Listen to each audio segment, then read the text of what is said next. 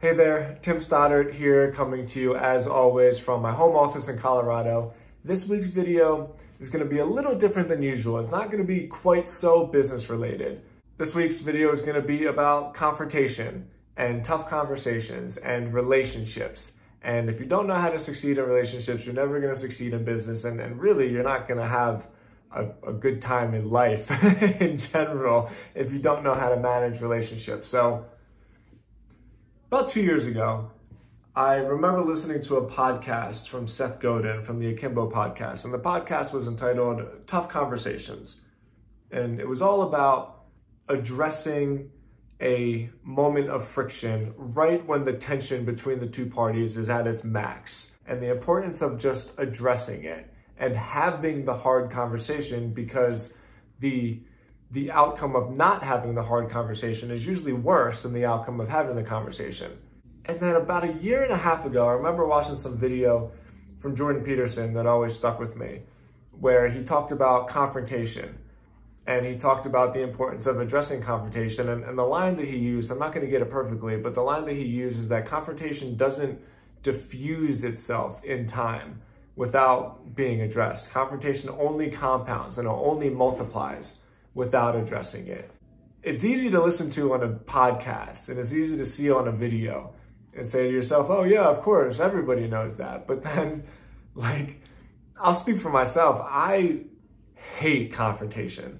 I am very much, I wouldn't call myself a people pleaser, but I want people to like me. I don't like people being mad at me. I hate that feeling of feeling like someone's mad at me. I just feel like I'm walking on eggshells, and it makes my skin crawl, and I just hate it.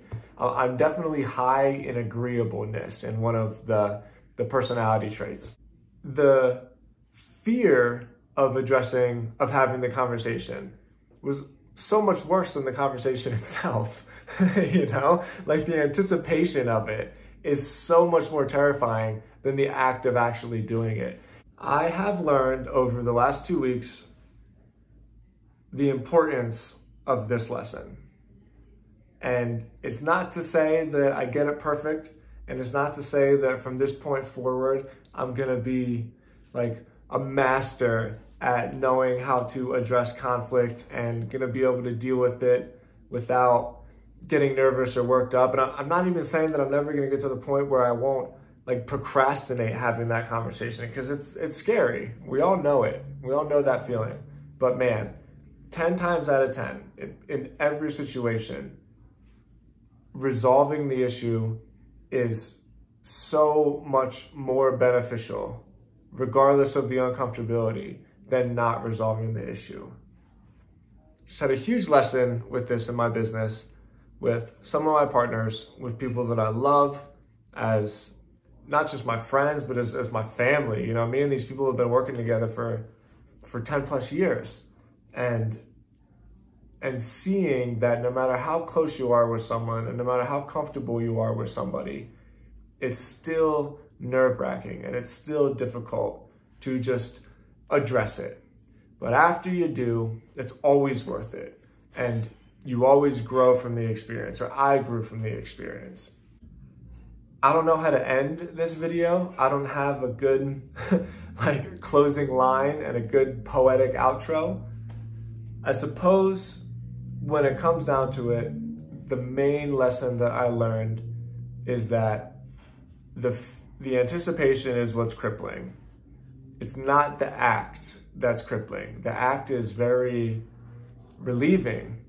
It's like pulling a splinter out. And then once the splinter's pulled out, it doesn't hurt anymore. It's just done. It's over with. You never have to worry about it again.